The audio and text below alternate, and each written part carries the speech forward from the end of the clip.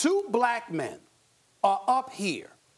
In your case, you're defending Colin Kaepernick now. In my case, I've defended Colin Kaepernick on numerous occasions throughout the years. I'm talking about the Mike Wilbons, the James Browns, and everybody in between. Black folks all over the country, all in the media, everybody speaking up on behalf of Colin Kaepernick. But Colin Kaepernick. You the one person that don't have anything to say. You step aside while brothers and sisters who know that you were right to want to address police brutality, who know that you were right to want to address racial oppression, who know that you were right when you say that you didn't deserve to be blackballed and you didn't deserve to have your cause politicized. All of us are fighting on behalf of you, but you are the one that won't speak up for yourself. Do you have a problem with that? Well, I think the thing is, in the black community, like I said, I'm in the streets. I hear what's going on. Yes, you are. Yes, you are. The thing is I think, Stephen A., you have a platform. It's okay to disagree, but it was the way you were going about it. It was almost like you were attacking him. And I think the thing with Colin Kaepernick and the way that things shifted right at the doorstep of this workout is just the transparency. You alluded to the document.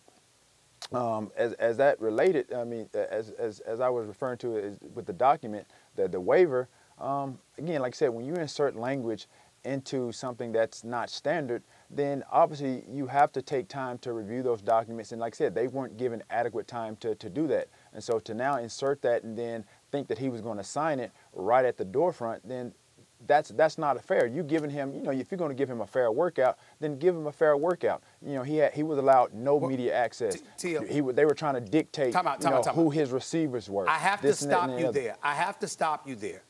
I am on the air right now listening to a Hall of Famer who I believe has had a multitude of opportunities to highlight unfairness that has been exacted from him.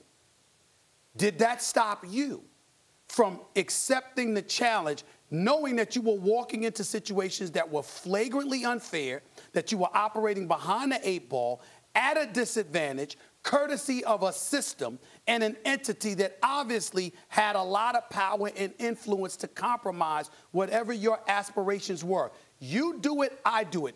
There are people that sit up there. You ain't the only one that accused me of attacking him. I would ask you to recall what I said. What I said is that I have been supporting this man.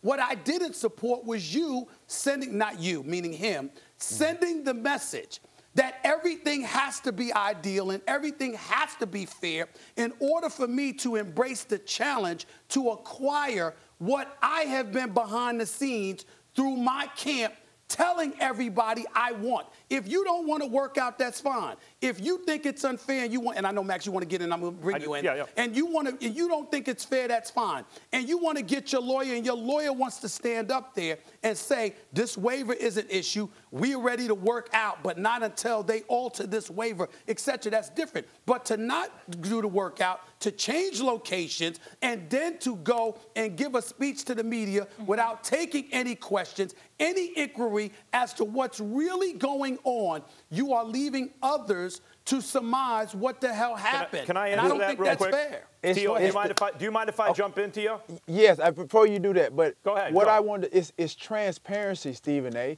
And that's like I've done it. I've had incidents throughout the course of my career, and then there have been times where I've gone into interviews where I've done an hour and a half, 2 hours of an interview, and then they break down and they edit, and then you guys get on the show, and there's a panel of people, and then they break down whatever clips that they show. They're not showing the entire hour and a half or 2 hours of that interview that I've done. So what he wanted was transparency for people to see the full workout, to see the full Colin Kaepernick. Again, you mentioned obviously Max is going to get in here, and like I said, I'm in the streets. Max almost seems blacker than you, Stephen A. with what he's coming, with his commentary. With all due respect, my brother. I'm just saying, dog. Wait a minute. Wait to finish. I'm just saying. I'm going to check you right now. You don't cross the line. I'm just saying. Tell me. Wait a minute. You don't cross the line. First of all, like I said, you, Colin Kaepernick, Eric Reed, any of y'all that want to debate me in front of black people and talk about what's best for black people, name the time and place, I'll show up. I don't want to hear, what's the definition of blackness? Is there a definitive definition of blackness? Why are you giving the impression that because I don't march lockstep with every single thing that Colin Kaepernick wants? Okay, excuse me. Hold on, wait a minute. I'm not agreeing. Wait a minute. I'm not agreeing with everything that Colin Kaepernick has done. I'm not saying that, but you said, you just sat up there and used an expression, more blacker. Excuse me, I'm from Hollis, Queens, New York City. You ain't the only brother out there that's in the streets. I'm in the streets every day. I get it. And so let's be very clear. And you damn well know that's the truth. And so my point to you is this. Again, I'm not going to disrespect you. I'm not going to go that route. But based on just what you just said, this is supposedly Stephen A. and T.O.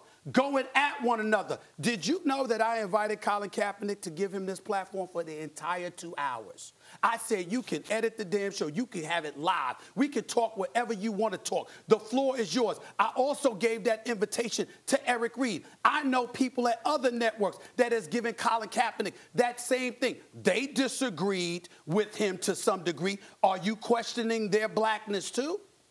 Come on, man. There's certain things that's crossing the line. Dude, I mean, you're taking it as disrespect. There's no disrespect. There's no disrespect to that? No, dude.